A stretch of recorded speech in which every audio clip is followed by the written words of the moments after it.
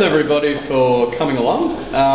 So yeah, we've got Prue Healey here, who's been working in PR for the last 6 years. She's worked big events PR and fashion PR in particular. So we've asked her to come along and talk to us about doing PR for your startup, and particularly with a fashion focus. Obviously with Shoes of Prey and Sneaking Duck, we're in the fashion space, and I know there's quite a few other online retail fashion startups here today. So without further ado, Prue. Don't clap yet, it might be crowd.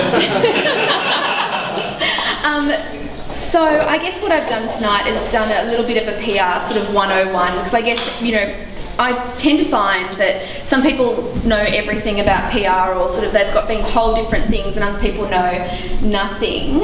So I've sort of gone from a little bit of a 101 perspective. And I guess while I've done quite a lot of fashion and big events and different things like that, I just sort of thought I'd keep it quite general. So whatever your brand, your business, your whatever is, it can sort of be applicable. So we're doing PR 101 in a nutshell.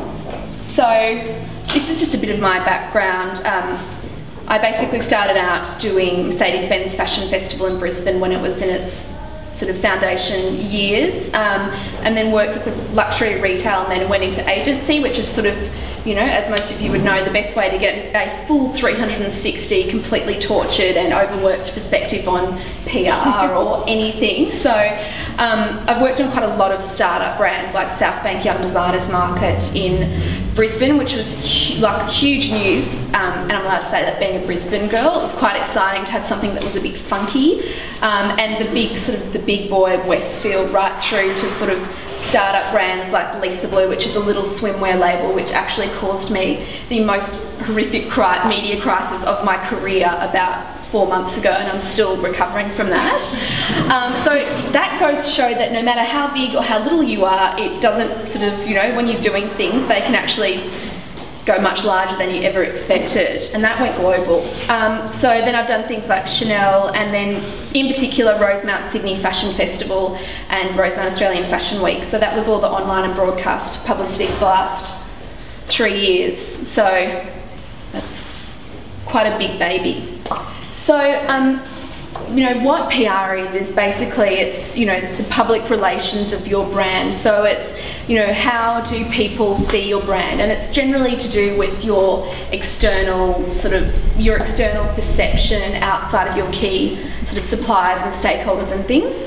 And it's all about doing things that share what your brand is with, you know, a broader public, and generally through the media, although that's sort of all starting to get a bit blurry with social media and how everything's working. So, you know, traditionally it was about having an editorial story, which means it's not an ad or something that you've paid for, and having that story appear in a magazine or a newspaper or whatever about your brand or something that you've done. Whereas now with Facebook and Twitter and blogs and all that stuff, it's really sort of changing, I guess, how everything works. So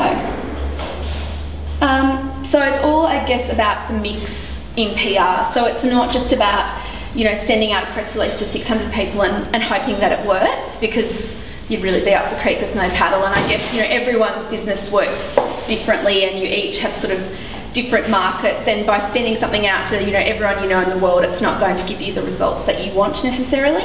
So the other things that are in the mix these days is very much sort of one-on-one media catch-ups, which I'm a huge advocate for. Like, it does take a lot of time to do those, but I think it's really, really worth it, sort of having that time to sit down with someone and go, right, what's your magazine about? What are you about at the moment? And this is my story, and this is what I've got going on. Launch events, so I mean, they're the bane of everyone's existence, but they do some really great things if it's at the right time for your business.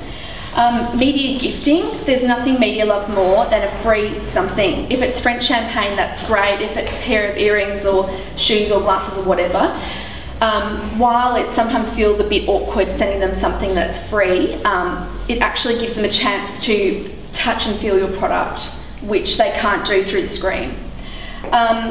It's also, I guess, about social media and Facebook and Twitter and blogs, which I'm sure you all know a lot about, and probably way more than me, because we're all sort of learning as we go through. And then doing lots of cross-promotion and content. So if you're doing one thing in advertising, or you're doing a campaign or whatever, it really needs to sort of roll out across all the different sort of areas in your business. And I guess the ability to sort of amplify things, not just through traditional media, is where you really see a lot of great results.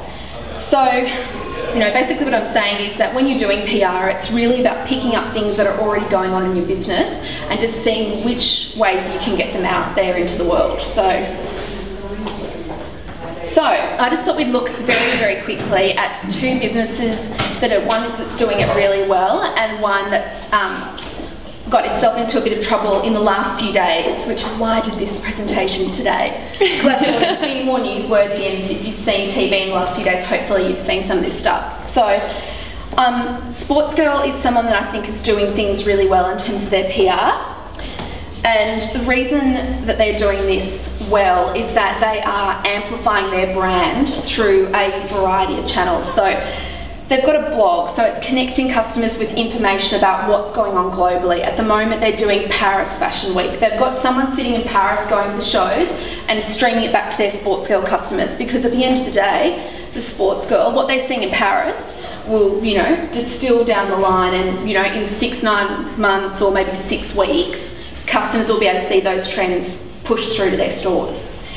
They're doing lots of designer collaborations, which is really great for Sportsgirl to keep their brand relevant. So there's brands that have been seeing in recent years that are in emerging shows at Fashion Week, like Deanie, or there's big sort of, sorry boys, but like a brand like Anna and Boy, which is swimwear, so I'm sure you'd be into that. But you know, so I guess it's about finding different things to keep them fresh and relevant.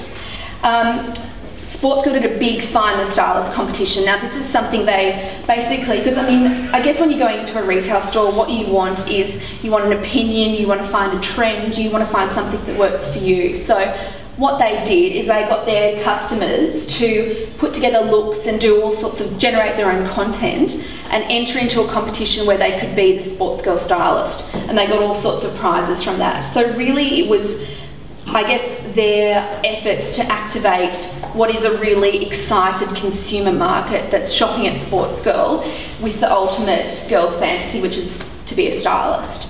They've got an amazing website. It's another thing, is, you know, really, I guess it flows through all of their elements. They've got forums you can ask questions, they've got offers you can sign up for, so it's completely integrated.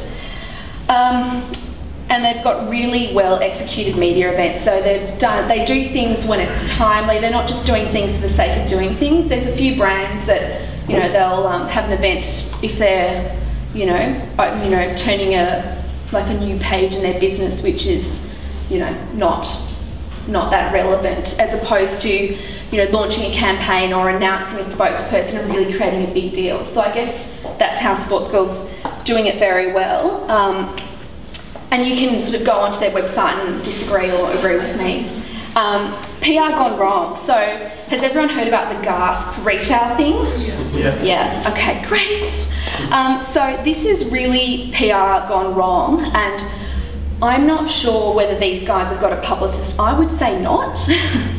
But it's all sort of unravelled, and now that when you're not in the crisis as a PR consultant, it's actually not enjoyable, but it's kind of nice to sort of see how things roll, and you can sort of, you know, play the game for yourself as to how you would, what you would do.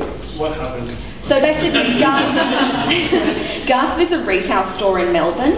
They basically sell trashy sort of chic dresses, like, you know, like you'd see them in the Cross on a Saturday night, like right up, you know, they sort of finish at the bottom and, you know, boobs out and lots of glitter and sequins and things everywhere. So they've got a retail store in Melbourne, and they're also based in the US. And basically what they did is they had a customer come in, and she basically, in a nutshell, got really poor customer service. She was harassed by the sales assistant and all sorts of things, and chased out of the store and made her feel really uncomfortable. So what she did, which is a really nice thing to do, and I think we've all done it, is she sent an email to the head office going, you know, just went into your store on the weekend, this is what happened, I spoke to this attendant, and this is the situation that happened. And basically the retail assistant and the regional manager who got the email must have spoken to the assistant that was in question, and then came back to the customer saying basically, well, I don't know what's your problem, you know, this stylist has a sixth sense in fashion, you know where this is going, like it just Anyway, just got worse. So, you know, that email went back and then another email went back, and next thing you know, it's global. So I think I was sitting at my desk, really busy, and then I started watching it trend on Twitter, and by the end of the day, I think this was, you know, maybe lunchtime, by the end of the day it was on UK websites, it had gone over to the US, it was just everywhere because this guy was scathing. And then as a result, all the media coverage started to appear and the very clever style assistant who was at the centre of this whole, you know, the gasp gate or whatever you want to call it, then went on to Twitter and put up, oh, that girl was really fat or something anyway. So it's just like, you know, instead of something finishing at a certain point, it just kept escalating. So it was kind of funny, but so I thought it'd be great to sort of just look at this in a what can be learned from this mess, and you know, just I guess from anyone's business perspective, the things that you do and the things that you don't do. So basically, this, you know, never put something, if a complaint, and I guess this could be as little as, and this started from just feedback on a customer, like a complaint saying, wasn't happy with the way I was treated, whatever, which is, you know, standard, every business gets them, you kind of expect to get them, is that you never put anything in an email that you wouldn't want forwarded to 600 people. Because the things that I've seen in recent years that have caused the biggest sort of spikes and crises for business have started with something as little as a customer complaint. Like another one that happened a little while ago in Brisbane, someone sent a restaurant a feedback saying wasn't happy, you know, blah, blah, blah, blah. Anyway, the same sort of situation happened, restaurant's gone. So it's sort of, you just don't put things in an email that you don't want to be seen by the world. So don't fight with fire, you will get burned. That's the most like philosophical thing I could think of this morning. And this is coming off of something that I've just actually had to deal with recently, which a crisis with a client, which actually started with a piece of fashion item and ended up as a political hot potato. So, you know, it's just one of those things, you've got to recognise what it is.